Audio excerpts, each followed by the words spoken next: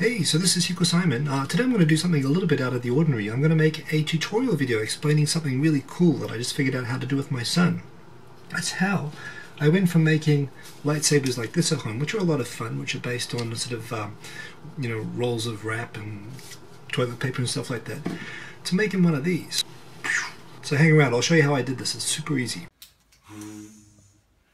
So this is a lightsaber, and this is how it works.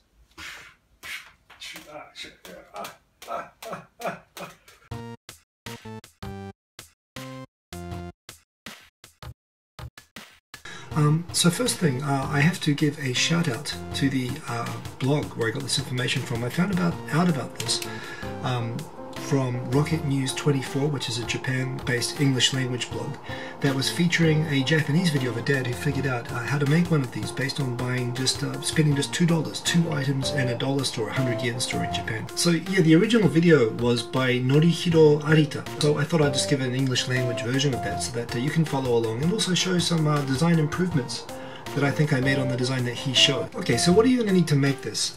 These things are available in any 100 yen store in Japan, but there's basically 2 items. One is super easy, it's one of these little LED torches. The one that he used in his video, I just realized actually it's the same one as this one. However, that's not the one that I used. I used a more powerful but smaller one. And actually I'm going to show you the design that I used for this one because I think it's slightly better, even though this is a better lightsaber handle. The other item, the other $1 item or 100 yen item in Japan is this. I'll put that so you can see on the second camera. This is a Toyu pump. This is a kerosene pump that you use for a kerosene heater. This is what they use in a lot of parts of Japan still. They use like oil heaters for heating houses. It's basically a siphon. It's got a little pump attachment on the end and it's for siphoning fuel from a tank into a kerosene heater. However, as you can already get an idea, it's got a nice tube here that if you light up the right way, if you put a lit torch in here, you can make it light up like a very nice lightsaber, but you have to figure out what to do with the pump attachment and this bit sticking out on the side. In terms of what else I needed to do this, a strong pair of scissors for cutting through some of the plastic, and for getting the shapes right I also found a paper cutter was kind of handy. And other than that, some coloured cellophane, which I just got this whole pack of 25 sheets of multiple colours, which is great because you mix different colours. That was like another $1. And just any old rubber band. So I'll show you how I did it now. And booyah! So that's working. Torch is ready to go. So next, with this, I'll show you that. What we need to do here is we want to get rid of this bit on top, the hook, which is used for holding the hose, and get rid of the hose itself, and we want to get rid of the handle.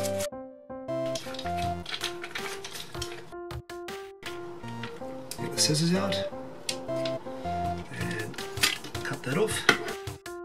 This is another improvement I've made on the design of Arita-san, which is that you can actually use this screw to hold in place the torch. Let's go back to cleaning up the tube itself. So let's get rid of the side vent and the holder, which I'm going to use the cutter for.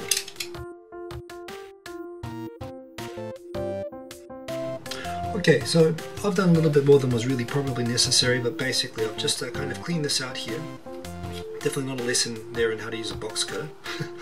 But yeah, I cut the bits off, so basically we've got this. This is like basically going to be the top of the handle. So the next thing I want to do is I want to screw my LED firmly in place. Again, there are 2 alternatives to this. You can do as that guy suggested, just jam this one in. Maybe put tape around the cubby here. And actually this works better as a handle, so actually I think that is kind of a good idea. However, I'm going to go a different way. What I'm going to do, I'm going to create something a little bit more robust by taking the screw from the original part of the pump and using that to secure in place this. But first of all, I need to decide what color lightsaber I want.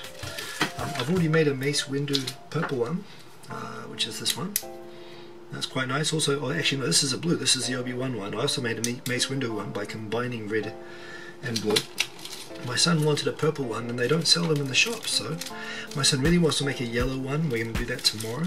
So because of that, I'm going to make for myself, because I am his father, at least until proven otherwise. I'm going to make it a red one.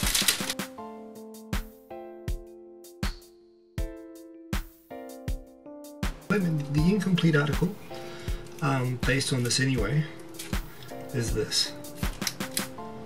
So, well, here's a thought. This works actually in terms of width, and I like this because it can expand and collapse up a little bit. Improvised, but again, easy to turn on and off. It's got a good handle for the lad, and boom. And yeah, I kind of like this. So the other thing is, if you want to make a lightsaber video, you know, we actually hold it close to your face. Even if you do the lightsaber effect, having the actual light will make it, it'll add to the realism. Plus, because it's quite thin, it means you'll be able to fill it out easily with the After Effects lightsaber plugins. So it's also great for that as well. If you ever want to make a lightsaber vid for your kid, it's much better to do it with something like this. Hey, so that is it. So in the end of the day, I used slightly, each time I went to a different 100-yen shop, I got a different pump, slightly different. So some of the things didn't work the same this time, but that's what I love about this. It's really easy to improvise. There's a bunch of different approaches you can take. You can use different types of torches, or different types of, you know, the way that you adjust the handle. I use some tape here to cover this up because it all fit together a little bit differently. I use the handle using a different part to what I did on the original version, but you can figure it out super easy. It's really easy to do. You get a kick-ass, you know, 50 centimeter, 60 centimeter lightsaber that lights up out of it. We're really lucky in Japan that we have these kerosene heaters that have these siphon pumps. But that's it. As you can see, this is just a simple piece of PVC that I'm sure you can get from any sort of home center, even if you don't actually have the specific parts that I was showing. And if you're in Japan, you're in luck. At least while they still are selling these things, I guess with winter ending, they're probably going to be disappearing from the 100-yen shops pretty soon. So go out and buy a few. They're only $1 each. You know, I've got 4 now. Make a bunch of different colors, and you can customize all the colors just with as much cellophane and rubber bands as you have. The $1 LEDs are awesome. And this is something I made with my son today, and he had a great time. You know, we had a great time together, and we got an awesome product from it that he can show off on. You know, and I can use this, for example, as a cool lamp, like a lightsaber lamp, or a torch for walking around. They're really great. I mean, you know, if you want to keep it dark or not ruin your night vision and walk around.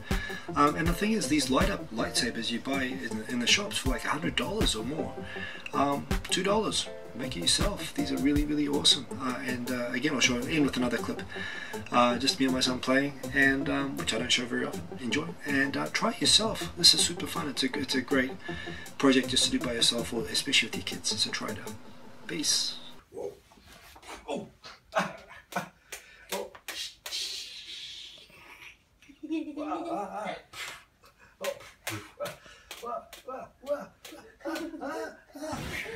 Ah, you got me.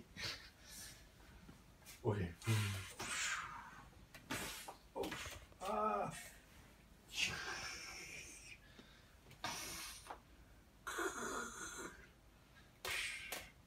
Oh, oh. Ah, you cut my hand off.